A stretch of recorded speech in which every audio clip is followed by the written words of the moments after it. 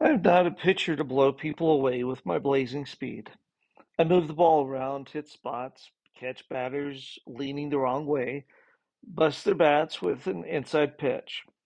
I'm not a pitcher who frustrates batters because they're so sure they'll get me until, what do you know, they've gone 0 for 4. The Cincinnati Reds did not give me the game out of sympathy, even if they were touched by my comeback. We were in a pennant race. On August 10, we were in first place by 2 games, and the Reds wanted to beat us. One of the sports writers asked Pete Ross, the Cincinnati manager, whether he thought about the difficulty of what I was trying to do. Pete spit out a sunflower seed. No, he said bluntly, he's back, and it's great for him. I hope he loses. The first hitter of the Reds was the hustling second baseman. I started him off with a pitch high and outside. Ball one. That set up the fastball inside. He turned on it hard and smashed the ball down the third baseline, but he had pulled it foul. I thought he would be looking for that inside pitch again, so I went low and outside with my backdoor slider and picked up a strike.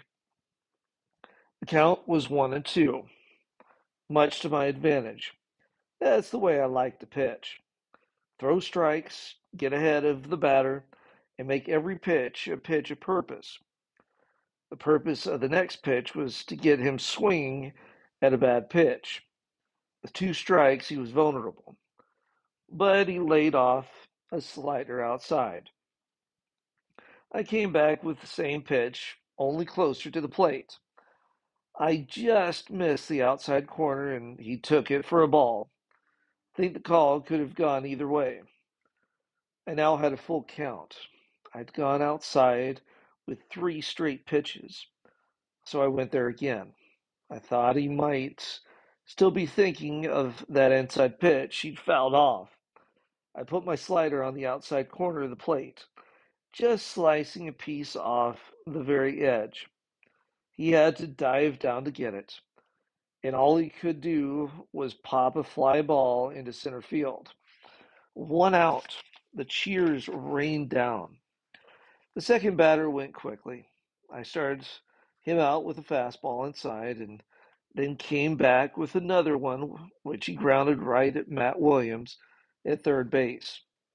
Eric Davis was the third man in their lineup, one of the toughest hitters in baseball. I missed with my first 2 sliders outside. Behind in the count, I needed a strike. If in doubt about what to do, keep the ball down. I threw a sinking fastball over the plate. Davis hit the ball solidly, but on the ground. Matt Williams, with those wonderfully gentle hands of his, gobbled it up and threw across the diamond for an easy out. As I ran into the dugout, the crowd stood for another standing ovation. That's how it went through 7 innings. Every time I trotted in from the mound, the crowd stood to cheer. Roger Craig said later that in all the decades he'd played and coached, he'd never seen so much emotion at a game. I had near perfect control.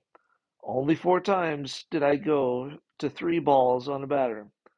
I walked only one toward the end of the game, and I entered the 8th inning having given up just 1 hit. In the meantime, my guys were giving me the support I needed. Got a run in the second inning, then another in the third. The score became 4-0 in the fifth. Kevin Mitchell walked, and Matt Williams crushed a first pitch fastball into the left field seats. It turned out that I needed those runs. In the seventh, I began having some control problems. The ball began coming up. I didn't give up a hit, but I had to throw a lot of pitches. Nobody particularly noticed. When you go into the eighth having given up only one hit, the manager is not thinking about pulling you.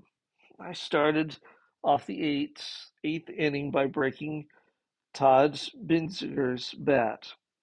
Unfortunately, the ball lopped over his fists over second baseman Robbie Thompson's head for a single. One of those little things again, a fluke hit, and almost dangerously a leadoff hit. Their catcher was next. My first pitch to him was out over the plate, a pitch he might have hit a mile, but he didn't have a good swing at it.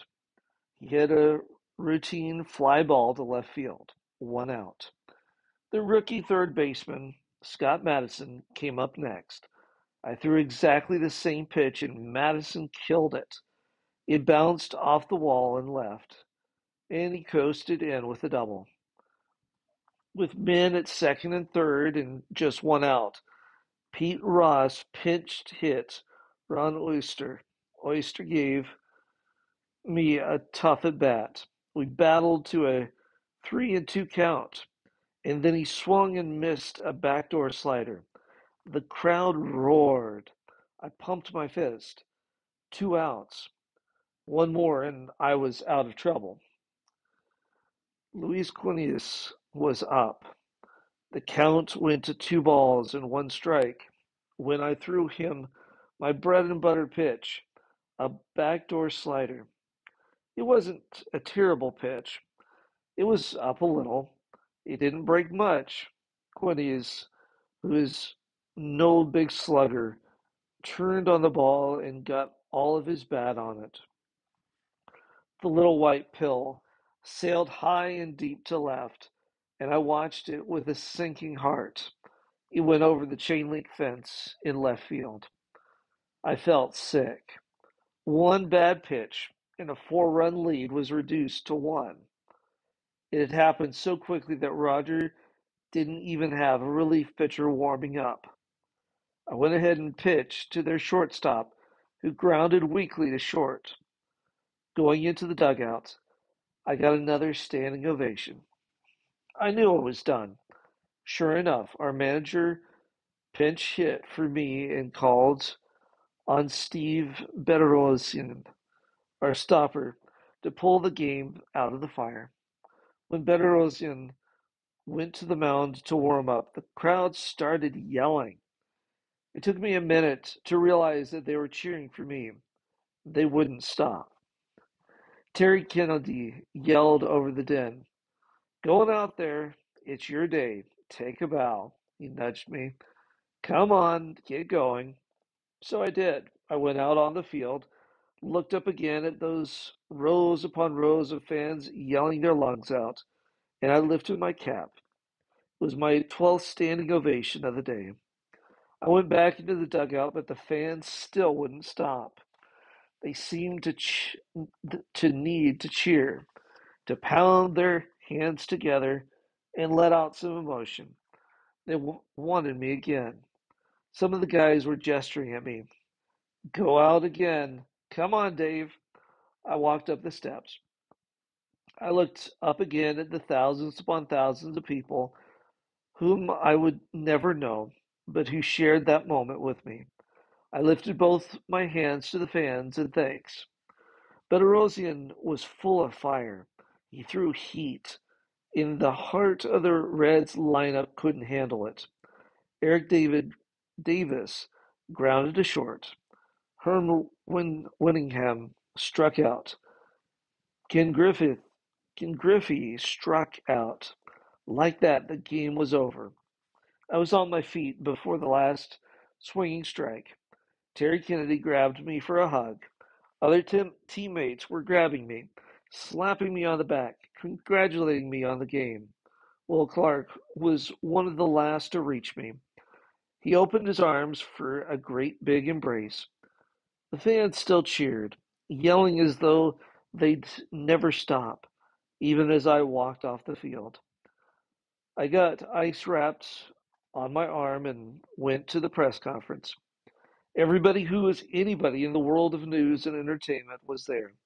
When I got up, the room was quiet.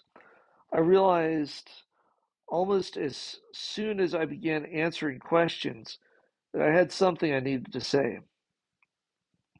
Before I take any more questions, I said, it's important for me to give credit where credit is due.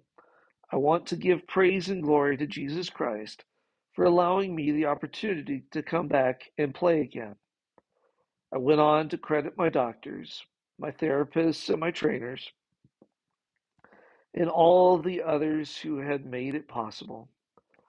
But I tried to make clear that my comeback was a miracle for which God deserved the praise. They asked me about my future. How did I feel? What about the rest of the baseball season? I told the reporters that I hoped to be able to pitch normally from that time on. I feel great, I said.